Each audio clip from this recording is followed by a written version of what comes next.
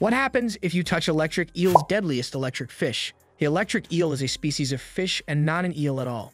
Their long, slender bodies make them look like eels, but their capacity to deliver a high-voltage jolt of electricity is something that can only be found in them. South America is home to 3 distinct electric eel species, each of which lives in a different part of the continent. They are all apex predators, thus they have little to fear in the environments in which they live. Learn about some of the most amazing aspects of electric eels, such as their ability to launch themselves out of the water to attack their victim and the incredibly complex sensory system they possess. There is no such thing as an electric eel. Even though its conventional name is deceptive, the electric eel is a type of knifefish native to South America and is closely related to catfish. Because it is so exceptional, it has been given its very own genus, which is called Electrophorus. Researchers in 2019 utilizing DNA analysis determined that there are 3 unique species of electric eel: Electrophorus voltae, Electrophorus veri, and Electrophorus electricus. For centuries, experts believed that there was just one type of electric eel, but in 2019, researchers discovered that there are 3 distinct species. Each species calls a unique part of the world its home. The electric species live in the Guiana Shield, the voltage species lives in the Brazilian Shield, and the various species live in the lowland Amazon basin. They are all very similar in appearance, with the exception that the voltae has a head that is formed more like an egg than the other 2. Although they are not actual eels, they resemble true eels in appearance, being elongated, cylindrical, and having a snake-like look. Electric eels are a type of fish that are found in freshwater and spend the majority of their time at the bottom of muddy rivers and streams, in contrast to eels. They have a surprise in store for you. There's a solid reason why electric eels are called by that name. Different species of electric eels can deliver an electric shock of up to 860 volts. The main organ, the hunter's organ, and the Sachs organ are the 3 organs responsible for the production of this defense mechanism, which can be found in all 3 species of electric eel. The combination of the main organ and hunter's organ producing high-voltage electrical discharges is what causes the most powerful electrical discharges, while Sachs organ only creates lower-voltage electrical charges. Scientists have found that the species Electrophorus voltae produces the highest possible high-voltage charges, which can reach up to 860 volts. In comparison, the Electrophorus electricus and Electrophorus veri species produce high-voltage charges that can reach up to 480 volts and 572 volts, respectively. If you were to encounter a shock from an electric eel, would it kill you? Although there are a few documented instances of people dying from an electric eel shock, it could happen. A single jolt could incapacitate a person long enough to cause him or her to drown even in shallow water. Multiple shocks could cause a person to stop breathing or go into heart failure. Whether the shock of an electric eel is fatal also may depend on the size of the eel, which, by the way, isn't an eel at all. They can launch themselves out of the water. Not only are electric eels able to administer a high-voltage shock, but it is also common knowledge that they can launch themselves out of the water to assault their prey. The accidental discovery was made by Ken Catania, a biologist at Vanderbilt University, while he was working with electric eels in a tank using a net with a metal rod attached to it.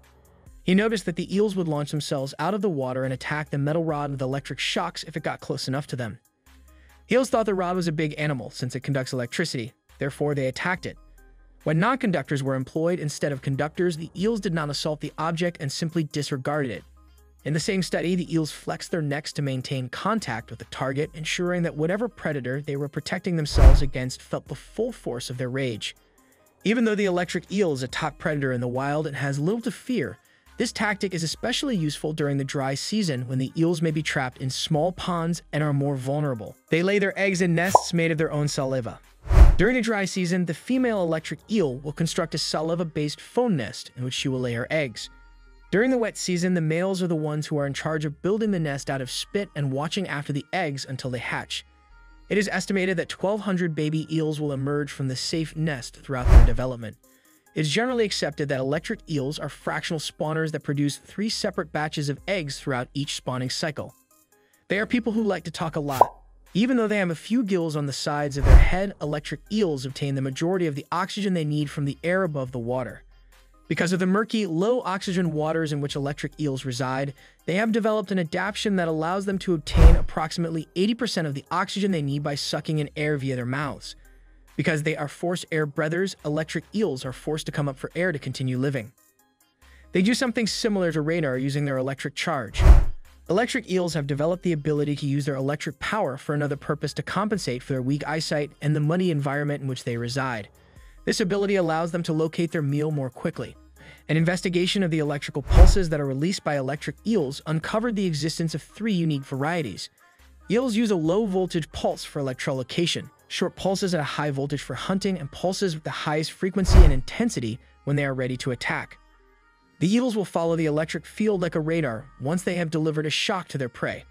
This allows them to home in on their immobilized prey without relying on their sense of sight or touch. They constrict their bodies to focus their stung powers.